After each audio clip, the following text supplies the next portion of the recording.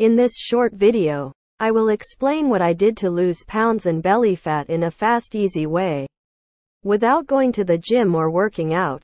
I received this technique by email, and after I read it, it sounded too good to be true.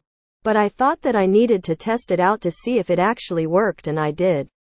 The results were amazing. I lost around 2.5 to 3 pounds in a day, and the only thing you need to do is drink plenty of water and skip a meal 3 times a week. It's as simple as that. The only thing that you need to take care of is that after you skip a meal and you arrive at your next meal, you can't eat the amount of food you would eat for the 2 meals. So you need to eat the normal amount you would eat in a meal. I skipped lunch and the results were amazing. If you don't believe me, you can try it out for yourself and you will see the results quickly.